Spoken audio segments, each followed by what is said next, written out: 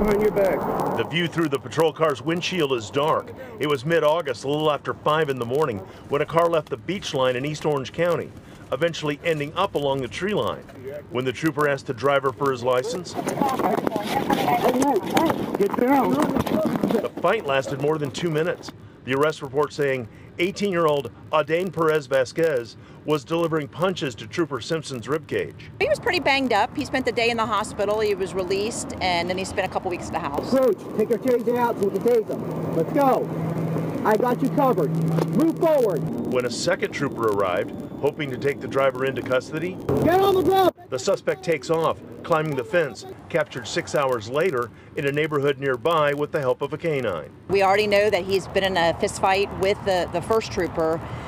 They're using caution. They're communicating with each other, trying to get over to the guy to secure him, and then he beats feet and was found later on that morning. Perez Vasquez is charged with aggravated assault on a cop, battery of the trooper, and resisting arrest.